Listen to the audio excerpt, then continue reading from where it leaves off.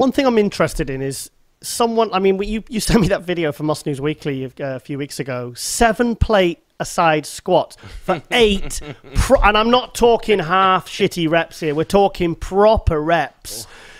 How on earth have you managed to keep, and you're so strong on all your body parts, how have you managed to keep that waist so small? What's the secret?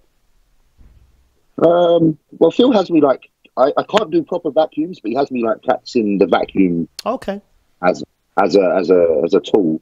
But I think also I'm not an overeater, so right. I think a lot of that comes from, like, Phil's very adamant about blood glucose readings. So, you know, you're a diabetic guy, so you know the importance of blood sugar and whatnot. Yep. And I try to be in a sensible range before I go stuffing my face. So I'm never compiled with food. I don't eat till I'm ready.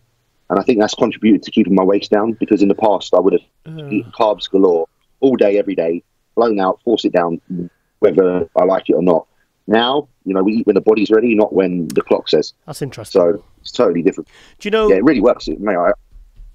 It's interesting you say that, because when Zach Khan told me what he eventually adopted that principle of eating when you're ready, and he said it really brought his waist in.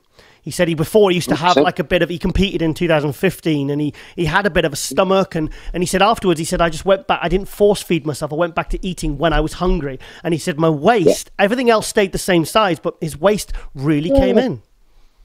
Look, at the end of the day, it's about nutrient uptake. And if you're compiling yourself with food, how much of that you're actually absorbing, and how much of that is sitting around in the stomach and causing stretching to occur. Because it's stretching at the end of the day. You've only got so much space in your body. And again, it's another stress. If things are hanging around in your body for too long, things become quite toxic, and your body has to deal with that in one way or another.